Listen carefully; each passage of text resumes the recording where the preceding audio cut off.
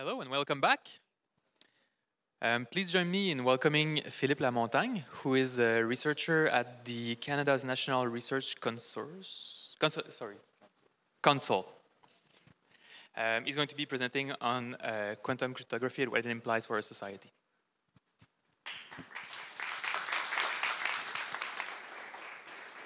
Thank you, and thank you all for coming to my talk.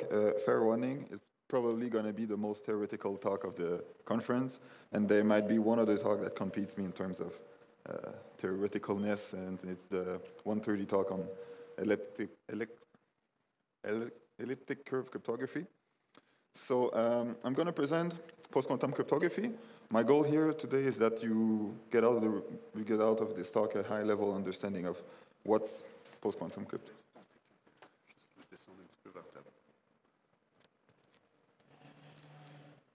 Is better? Yeah, there's some echo. Hello, hello. So my goal is that you get out of this talk a high-level understanding of what is post-quantum crypto, what are the types of problems that were interesting to solve with post-quantum crypto. So without further ado, let's jump right in. And before going into post-quantum crypto, we're going to look at pre-quantum cryptography, basically the golden age of cryptography, which is the 1970s, with these two guys, Whitfield Diffie and Martin Hellman, that introduced new directions in cryptography. And for those of you who know this paper, these new directions are essentially public key cryptography or asymmetric cryptography. And the problem they introduce is basically digital signature and public key encryption. They didn't propose a real scheme that implements those ideas. They just proposed the ideas and showed that this was something interesting to do in crypto. But it's those three guys, Rivet, Shamir, and Adelman, that first proposed the first real scheme for public key cryptography. And we know this scheme, RSA, is based on the hardest of factoring odd numbers, and it's one of the most used today. And we've come a long way since then. So there's this whole field of public key cryptography that allows us to do plenty of things like online shopping or just allow us to have a trust infrastructure on the internet. So the things we can do is basically key exchange, public key encryption, digital signatures, certificates to know who you're talking to over the web. And it's based on very simple ideas, is that you have some problems that are harder to that are easy to compute in one direction, but that are hard to inverse. So for example, this is the example that you take on the Wikipedia page for Diffie-Hellman key exchange. You have Alice and Bob that want to share a common secret, but they only know there's a public paint color, yellow, and they each have their secret colors, which is blue, so let's say red and blue.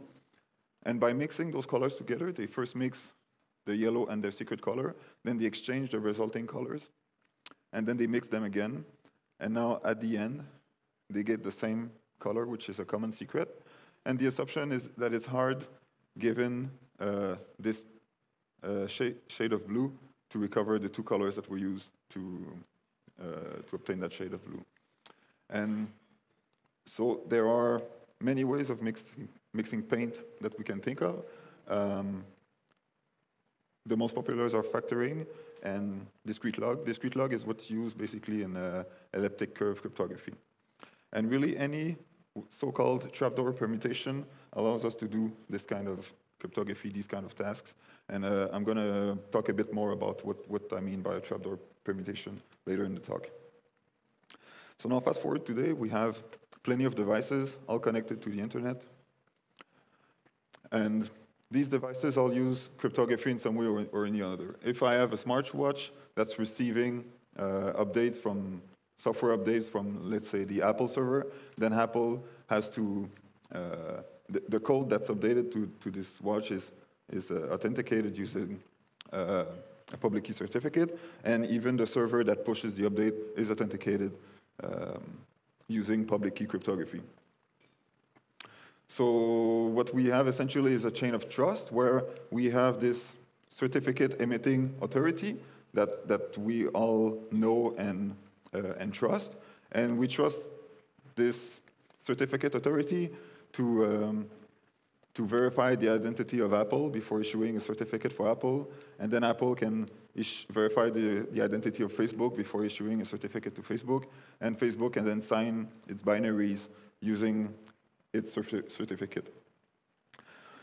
But then what happens is that if you have really powerful threat actors that are capable of breaking the root of this chain, then everything collapses. And that's one of the threats of quantum computing. It allows you to, it would allow you to emit fake certificates and just fake essentially any identity on the web. So now a bit more about computing. Of course, I'm referring to Shor's algorithm, which we'll come to in a few slides. But beforehand, I'd like to give you a really brief overview of what quantum computing is about and what it can and cannot do. So quantum computing, really the most important aspect is that you can have a superposition of states, of quantum states. So let's say I take a photon, I make it go through some kind of semi-reflective mirror, and then that mirror lets the photon through on one side if it's, let's say, in a horizontal polarization, and it goes to the other side, to the bottom side, if it's in vertical polarization. And of course, I'm not a physicist, so I only sketch this in a very high overview. But the thing is about quantum cryptography, about quantum mechanics, is that this photon can be not in either of those places, but at the two places at the same time.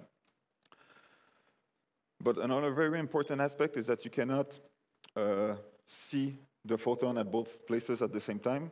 You have to, as soon as you look at it, it materializes either in the right eye or in the left eye, but not in both.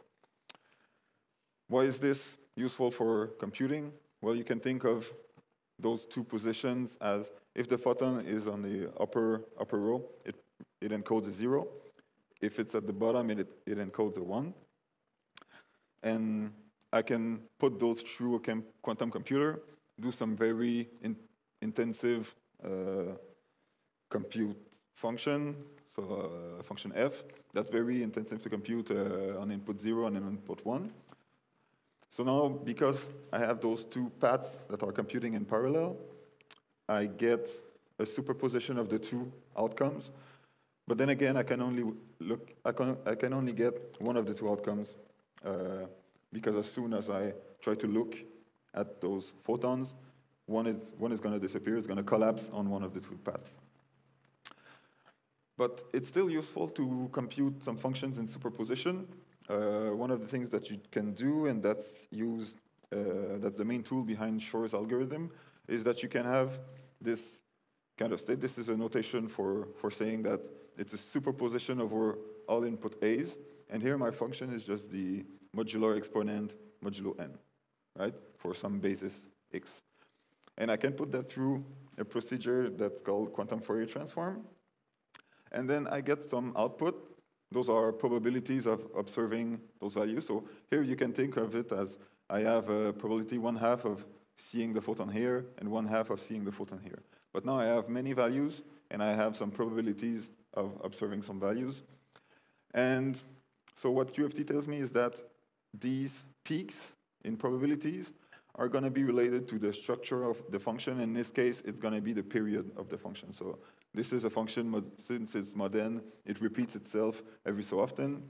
And so the amount of steps after which it repeats itself is given by one of those peaks, and each of those peaks is a multiple of that value, right? So now that we have QFT, we can introduce Shor's factoring algorithm, which is conceptually really simple. So the algorithm in a nutshell is you just pick a random value lower than the one you try to factorize. So here you want to factorize n. And classically, like without a quantum computer, you know how to factor n if you know a value r such that you take x to the exponent r, and it's congruent to 1 modulo n. So this is using a classical algorithm. If you know this r, then you can factor n efficiently. So I've already briefly mentioned that this function f is a periodic function, and the quantum Fourier transform gives you essentially the period of this function. So you just apply quantum Fourier transform. It gives you the r with good probability, and then you can factor using the classical algorithm. And so we saw in the last slide that we had many peaks, and some of them are good values for r, some of them are bad values. But the essence is that you have a good enough probability, and you can just repeat that process enough time, and you're going to find this r eventually. And the amount of times that you have to repeat this process is polynomial in the number of bits of n. So it's a polynomial algorithm to factor large numbers. All right, so this breaks cryptography, essentially. Once we have a quantum computer, everything that we use as cryptography on the internet is threatened. So the aftermath of this is that factoring discrete logarithm, so I just showed you the algorithm for factoring, but it's the same essentially for discrete log, except it's a bit more complicated. Actually, it's a lot more complicated, so I didn't have time to present it. So those tasks are easy for a quantum computer, and we rely on the hardness of those tasks to do cryptography. So public key encryption and digital signatures are broken in a world where a scalable quantum computer exists. So this includes RSA, Diffie-Hellman, digital signatures, anything basically on elliptic curves. Symmetric cryptography is okay. So Shor's algorithm doesn't tell us anything about symmetric key crypto. And there is another algorithm that has an impact on those, namely Shor's, Grover's algorithm. But you can basically ignore it by just doubling the key size. So those are okay. And hash functions also are not threatened by Shor's algorithm. A bit by Grover, but it's the same story. You just have to increase the security parameter. So now we're ready to look at what we do when we can't do factoring, we can't do Diffie-Hellman, discrete log. We have to propose new problems that are hard, and this is what post-quantum crypto is about.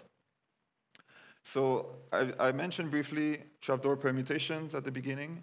A trapdoor permutation is essentially a function that's easy to compute in one direction. So if I have x, I can compute f of x very easily, but it's hard to invert. So if I have an output y, and I want to know which x produced this output y, this should be hard to compute on a classical and a quantum computer. But what a trapdoor function means is that if you know some other input, which we name a trapdoor, then this is easy to invert. And so one way to think of this would be if you have a Lego set, it's very easy to disassemble a Lego set to obtain the pieces. But if I have the pieces, it's very hard to reassemble that set unless I have the instructions that tell me step by step how to reconstruct it. And not all of the functions that, not all of the problems that are used for post-quantum crypto are of this form. But if you have a function of this form, then it's easy to do public key crypto because your public key is this function, and I encrypt this way to obtain a ciphertext. Decrypting is hard unless I know the secret key, which is the trapdoor to my function, right? So this gives you essentially abstraction of what we want to look for to do public key cryptography. So now the problems on which post-quantum cryptography reside. So the first one is lattice-based cryptography. So a lattice is basically a set of points in a vector space, and those points are specified by a basis B1 and B2. So the points are all the linear combinations of B1 and B2, and they span the whole space. So now you can think of those points as going in, continuing to infinity in each direction. And of course, so this is an example in 2D, but in practice, you want to have many dimensions so that the problems becomes big, right? So there are two problems that are conjectured to be hard for lattices. The first one is to find the shortest vector in the lattice. So in this case, the shortest vector of my lattice, starting from the origin, is just this vector, this point, and this is B1 minus 2B2. And the other problem is to find the closest vector problem. So I have a point that's not on the lattice, but that's between points of the lattice. Let's say this green point, and I want to find the closest point, which is the red one. So those are the problems that are conjectured to be hard, but they are problems that are easy to solve if you have a good basis. So a good basis would be like the rectilinear basis that we all know, like vectors that are essentially orthogonal to each other and that are pretty short. And a bad basis would be vectors that are very long and very close to each other. So if they all point in the same direction, then it's hard to know how do you combine them to obtain the shortest vector in the lattice. So how do you do encryption with that? Well, actually, you can do signature also, but I'm just going to show you how to encrypt. So the idea, there are many schemes also proposed for this problem, but I'm just going to present one to get the intuition. So the idea is your private key is a good lattice, and your public key is a bad lattice for the closest vector problem. Your message is a point on the lattice, so you have to find a way to encode the specific message as a point on the lattice. To encrypt, you take that point. Let's say the red point is my message. So to encrypt, I'm going to add a random noise vector that's going to push it in a direction. So now here the green point is my ciphertext. So my ciphertext, I send it over a public channel. With the public key, it's hard to decrypt because I have to find the closest point. But with the private key, which is the good basis, this problem becomes easy. I can find the red point that's closest to my ciphertext, and I can decrypt the message. Right? So this is lattice-based cryptography. The next one we're going to look at is hash-based crypto. Hash-based crypto, there's only signatures for it. And it's based on a scheme that's called Lamport one-time signatures. I'm sorry, I have to go a bit quicker because I'm running out of time. So Lamport one-time signatures are signatures that are only secure for one instantiation of the signature. They work as follows. So let's say I want to sign a message that's 3 bits. Then my private key is going to be 3 pairs of values. And which value I choose for the signature is going to depend on those bits. So the first bit is 1, so I get to take the second value here, the first value here because the second bit is 0, and the third value because the third bit, the second value of the third pair because the third bit is 1. And this is my signature. So we can already see why it's called one-time signature because I leak essentially half of my key by signing a message. And to verify, well, I'm going to use the following public key, in which each of those y's is a hash function applied to that x. So like this. And I'm going to take the corresponding y's and check if the x hash to the same y that's in my public key. So I can verify using that public key signatures because those x's are part of the signature. But I cannot forge a signature because I don't know this other x. So I couldn't sign 001, for example, because I don't know this x unless I know the private key. And to know this x without the private key, I'd have to find a pre-image to this y01. And this is a problem that's hard if you have good hash functions. Of course, you get the problem that you can only sign once with a given key. So you have many keys that you need to take care of. If you output some thousands of hash per second, thousands of signatures per second, there's going to be a problem. There are some solutions to that, which is to use a Merkle tree structure to generate many keys from a given key. But the problem is that those keys are stateful. So you have to remember what's So you have a procedure to generate many keys, and you have to remember what's the key that you're going to use next. And there's also a scheme that uses pseudo-random number generator for those key generations. So this is hash-based signatures. The next one, again, sorry, I have to go quickly through those. I didn't leave myself enough time. The other one are based on multivariate polynomials. So the problem is the following. I have this polynomial, so it's multivariate quadratic polynomial. So multivariate because I have many variables, quadratic because I have at most 2 variables per term. My power is at most 2. And the assumption is that it's hard in general to inverse those polynomials. So I have a given output. It's hard to find an input x1, x2 that's going to give the specific output. And how do you base encryption on that? Well, you're going to choose a function that's basically a collection of polynomials. And I'm going to encrypt the message by, no, I'm going too fast. So those are all polynomials that are supposed to be hard to invert in general. But I choose them so that I know how to invert them. I choose them with a specific structure that tells me how to invert them. So I take a collection of those. And then to hide this structure that gives me how to efficiently invert them, I'm going to hide it with 2 other polynomials that are also easy to invert. And I'm going to sandwich that function between those 2 other functions. So this is my public key, the sandwiched function. And so this is a general instance of the problem. So this is just from the attacker's point of view, this is a random polynomial, and the goal is to invert that polynomial. But from the person that has the private key, which is the description of those 3 functions, then it's easy to invert. So how do you do encryption with that? Well, to encrypt, you apply P on an input. So the input is let's say, your message is a bunch of variables with some given values. And to encrypt, you just apply P. And now to decrypt, given this private key, which is S, F, and T, you just invert those 3 polynomials, and you get the clear text from that procedure. So with the private key, you can invert efficiently, but without it, you cannot. And finally, the last post-quantum problem that I'm going to show you is code-based cryptography.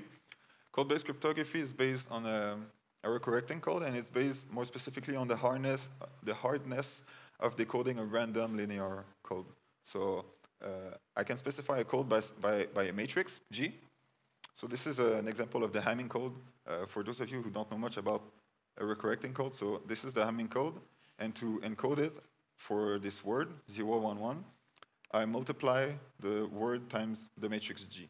So the first part is the identity, so I recover my word, 011.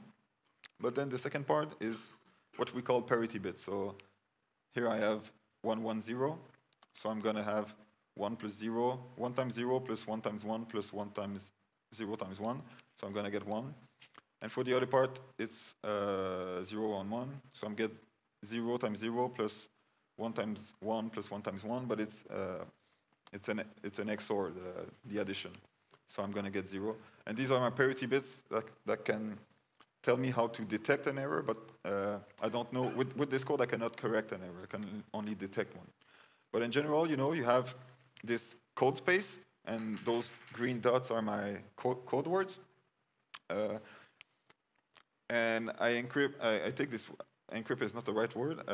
I take this word, I send it in the code space to add some redundancy to it, and then I send it over a noisy channel, which is going to introduce some noise, which is my red dot. And to recover the original message, I have to decode, so send the noisy message to the green dot, which is a code word, and then I can recover the original message. So this is not an encoding that's secure. This is not encryption. This is adding redundancy to correct errors. But you can build a crypto system on that. Your private key is an efficient decoder for let's say, this error correcting code. And the public key is a random generator matrix, so a random matrix of this form for the same code space. So the hypothesis is that it's hard in general to recover the green dot from the red dot if you don't have an efficient decoder already. So to build a public key crypto system from that, you take the clear text, you send it as a code word. So you take your W, you encode it as C, and then you add errors. So adding errors is encrypting. Anybody can generate code words with the random generator matrix, the public key.